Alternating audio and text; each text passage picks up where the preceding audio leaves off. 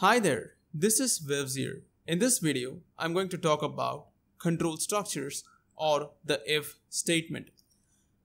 Often there are situations when you want to run a particular piece of code only if some condition is true.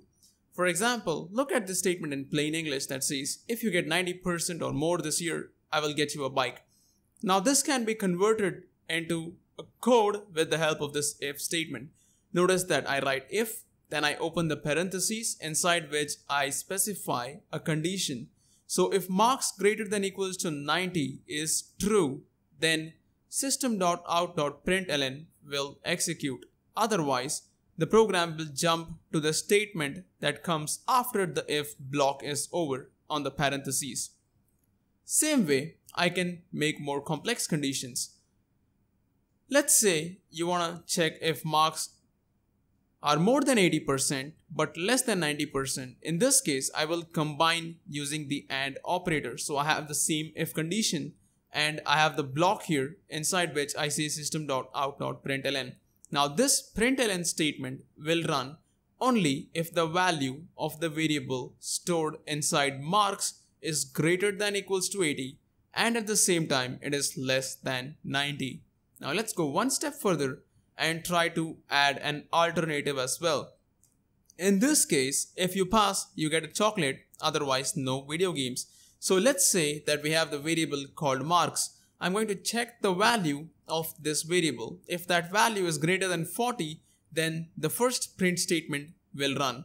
Otherwise, the second print statement will run. The idea is that only one of these print statements is going to run at a given time. The same way, I can make things even more elaborate to support multiple conditions, in which case I could say if marks are greater than 90, then do this. Otherwise, if the marks are greater than 80, do this. If the marks are greater than 40, do this.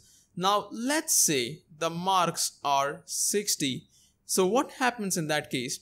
The first condition, marks greater than equals to 90, will fail, which means this print statement won't execute. So the code will jump over here to the first else if statement. Now 60 greater than equals to 80 will again become false. Therefore, this print won't execute either and will jump to the third part over here where 60 greater than equals to 40 is true. Therefore, this else if statement will execute and the print statement will run. And after this, the program will jump directly to whatever line comes after this complete if-else block. And that is how if-else works. So take a look at this case where if-else can be put inside either an if statement or an else statement itself. So you can do this infinitely. You can have if-else several times in several different places if you want. So what is the idea? The idea is marks should be greater than equals to 90. Now, as long as the marks are greater than equals to 90, then one of these two things can happen. Either the score can be greater than 80, in which case you will run the print statement that says you get a car. Otherwise, you will get a bike. But if the marks greater than equals to 90 condition is false, then we won't be executing any of this. We will jump directly to the else statement that comes at the bottom which says go to the gym.